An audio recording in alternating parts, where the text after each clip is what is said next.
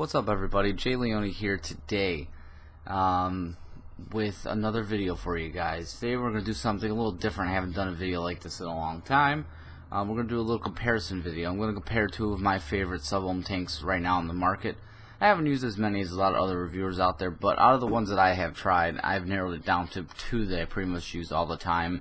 And obviously this is going to change based on new tanks that come out, and then things will replace each other, but as of today, which is I believe the 8th of July 2015, these are two tanks I enjoy the most. I'm going to go head to head with them and show you guys some differences and whatnot, and then maybe help some people decide if you're in the market for a sub-ohm tank and you're looking between a few tanks. This will kind of maybe help some people out. So yes, let's get to it. Today we're looking at the Subtank Mini, and we're also going to take a look at the the Silo Beast from Beyond Vape.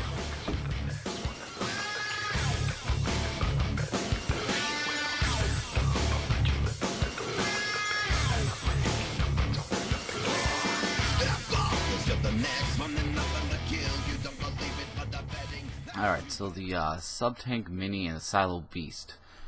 Both of them. Let's start with the Subtank Mini. This one that we're looking at today is the one that came with the sub box starter kit. I don't have the other one. I sold it to a friend of mine, so I have this one here, which is the updated version.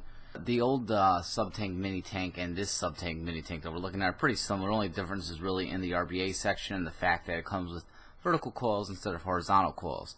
Now you could still get the horizontal coils or the vertical coils, whatever one you prefer, and I'll tell you what I prefer later for the tank. So there's two different versions of it. They're both pretty much the same. Like I said, the RBA section is just a little bit different on the new updated version, but otherwise they're pretty identical. So now I get that out of the way, let's do a couple comparisons as far as price and stuff like that, and then we'll break them down.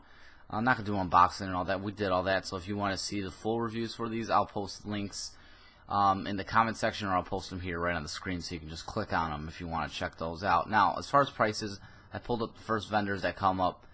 As far as the Kanger Subtank Mini, and this is for the stainless steel one that's polished look on it. The old one that came out, it's $29.95, and that's myvaporstore.com, and it comes with the whole Subtank Mini kit: the tank, the rebuildable section, 2 coils, drip tip,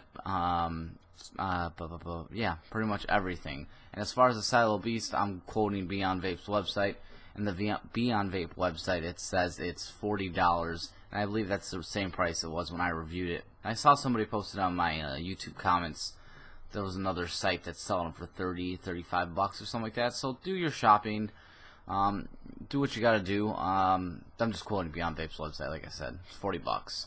So it's a $10 difference between the two. Yeah, and then let's get down close, because there's not much I could say up here. We'll compare them side by side, and then I'll give you my thoughts and opinions on what I think is the better tank, or the better tank, because they're both good tanks in my eyes. That's why I'm doing this video. So let's go down to the table and let's take a look at them closer. Okay, so here's both the tanks up close together. This is the Silo Beast right here, and this is the Subtank Mini right here. Now again, this is the one that comes with the sub box mini starter kit. I'm not going to go too in detail on them because, again, we've reviewed them. I just want to show you a couple differences between the two tanks. Let me take the rebuildable section out. Obviously, one of the big differences is you're not going to get a rebuildable section with the Silo Beast tank. There are the 2 coils here. The difference, obviously, is the Kanger Subtank Mini coil is a square coil. This one here is a 0.5 ohm. And this one here is also a 0.5 ohm, so they should be very similar in performance. And these are the new vertical coils, which are in the Subtank coil right here. You can see that the airflow comes from down here in the pin, and then you got 2 big juice flow holes right there, and they're both using Japanese organic cotton, and again, both about the same ohm resistance, 0.5. Let's take a quick look at the Aspire Atlantis coil right here. Size comparison between the two, yeah, the Atlantis coil is definitely bigger than the Subtank Mini coil. See, this one's got 4 airflow holes going around. It's got threading on top and some knurling here to make it easy to screw in. You don't need the knurling on this one because it is square, so it's really easy to grip. Big Hooven airflow hole down here at the bottom.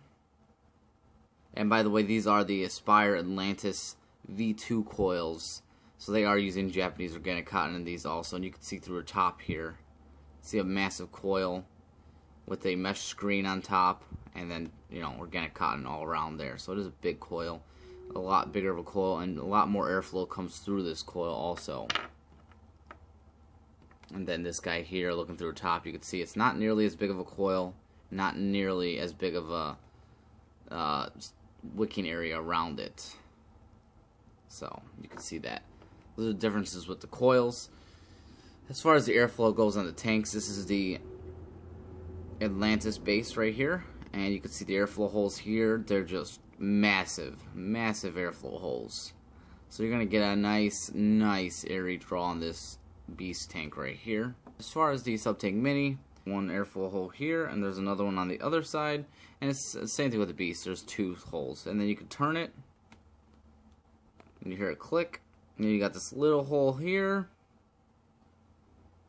And then you got a little bit bigger of a hole here. Definitely getting more airflow on the Silo Beast tank than the Subtank Mini tank.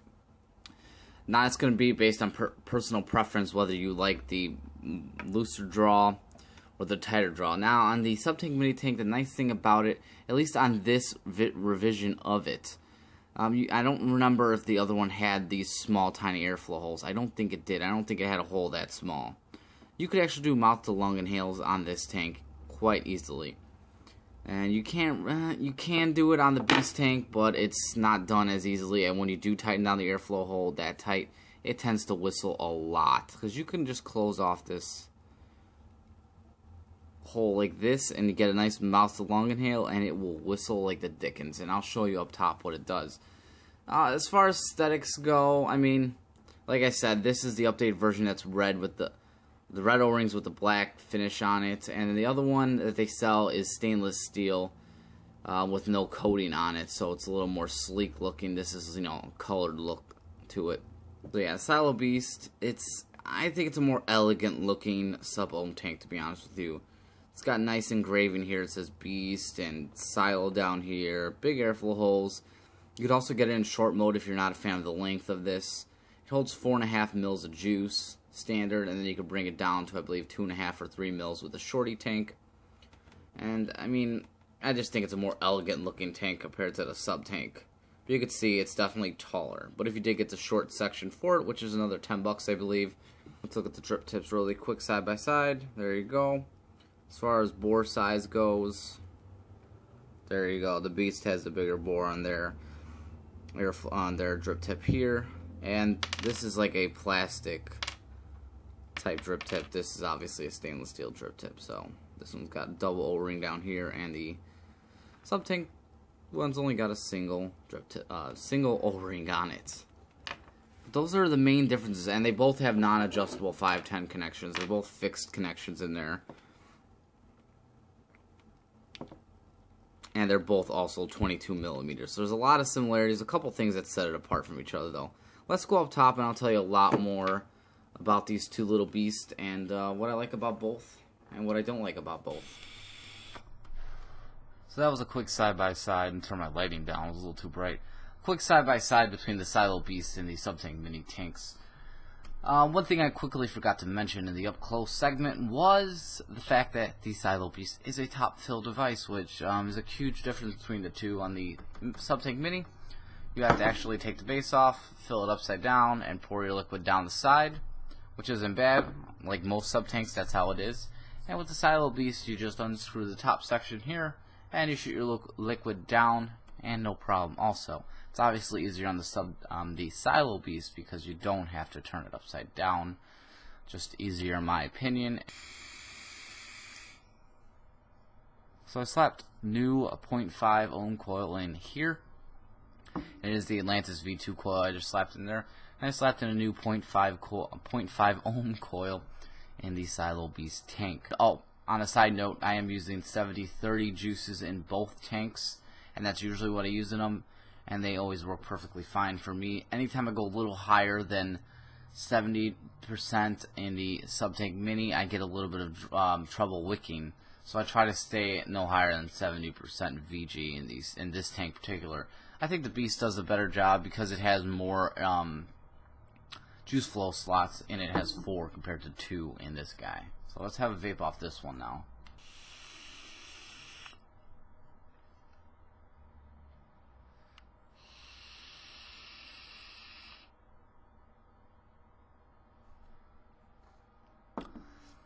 It doesn't quite produce as much vapor, in my opinion, on the Subtank Mini than I get here on the Silo Beast tank. Again, that has to do with airflow holes. I mean, the airflow on this is just worlds looser than it is on that one.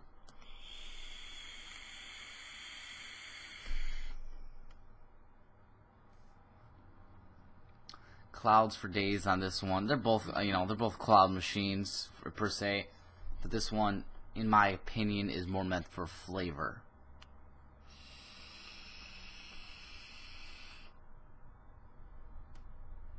They both put out vapor, though. There's no doubt about it.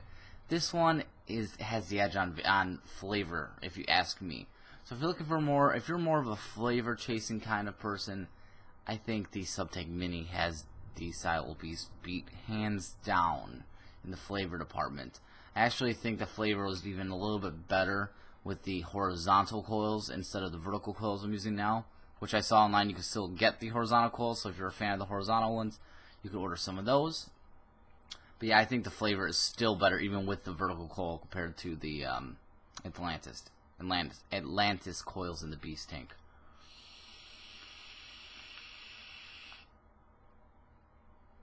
Yeah, much better.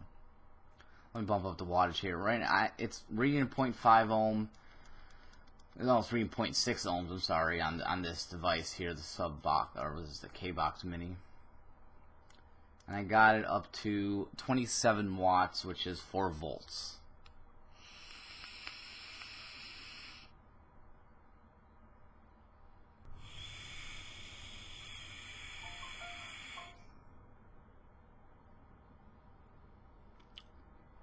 Yeah, they're both good on flavor, but just the Subtank Mini beats it on flavor. Again, they're both good. They're both good at clouds. I give the cloud advantage to the Beast tank, give the flavor advantage to the Subtank Mini. So really, it comes to what are you looking for more? Slightly, not slightly, a lot tighter of a draw on this guy, a lot looser of a draw on this guy. More flavor on this guy, more vapor on this guy. So yeah, they both hold 4.5 mils of juice, except the Beast, you have the option of buying the separate short tank for it. Now, if you said, here's 40 bucks, go buy yourself a Subtank, or yeah, go buy yourself a Subtank that's really good, in my opinion, I would go with the Subtank Mini, and the reason being because I do get a rebuildable head section here, which I can rebuild my own coils, and I have enjoyed this little guy a lot because I slapped in some nickel wire and I put it on one of my temp mods and I just go to town on it. It's great. I don't have to worry about dry hits or anything. If I don't want to build coils, I can just buy a replaceable head here and put those guys in, and they vape fantastically. They're not power hungry, so you don't need a lot of power to get good performance out of them. Between 27 and 30 watts, it's a dream. The Silo Beast, they're the same resistance coils. I have it at 37 watts and it's reading 0.6 ohms, so I'm getting 4.7 volts out of the coil. So I don't need as much power on the Subtank Mini than I do on the Beast. So that's another thing. If you have a 30 watt device, you're better off with the Subtank Mini also, because you're not going to need really any more than 30 watts to power it up and make it perform perfectly.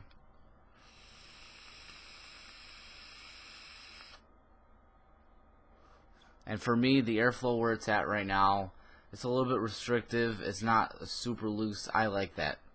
And I like the fact that you can get a 1.2 ohm coil that you can purchase from them, and you can tighten down the airflow and do mouth to lung inhales. If you do choose to do that, you have that option. I just think it's a more versatile tank for the price. It's 30 bucks. You get a rebuildable section, you get a couple coils. You could do mouth to lungs. You could do straight up lung inhales. The flavor's really nice. It looks nice. I give the Beast the edge in the look department. I think it's a more classy looking Subtank out there. One of the more classy ones out there. I just think for the money, $30, and what you get out of it, it's just a better, solid performing tank. That's all. But if you have $40 and you don't like rebuilding coils, and you do want huge airflow, the Silo Beast would be the winner. They're both tanks, hands down. They're both winners. But I'm just saying, if you had to choose just one tank, that's the tank that I would choose. That's my little side-by-side comparison on the guys. I'll post links to both tanks in the description below, so you can check them out for yourself. Stay tuned, because next week I think we're going to be doing the gang mod from Fumi Vapor finally. I think I'm going to be getting that in this week, and we're going to take a look at that one. That's going to be interesting. It's a kind of like a brass knuckle type device. It's very cool looking. Some juice and stuff they're sending along. We'll take a look at that also.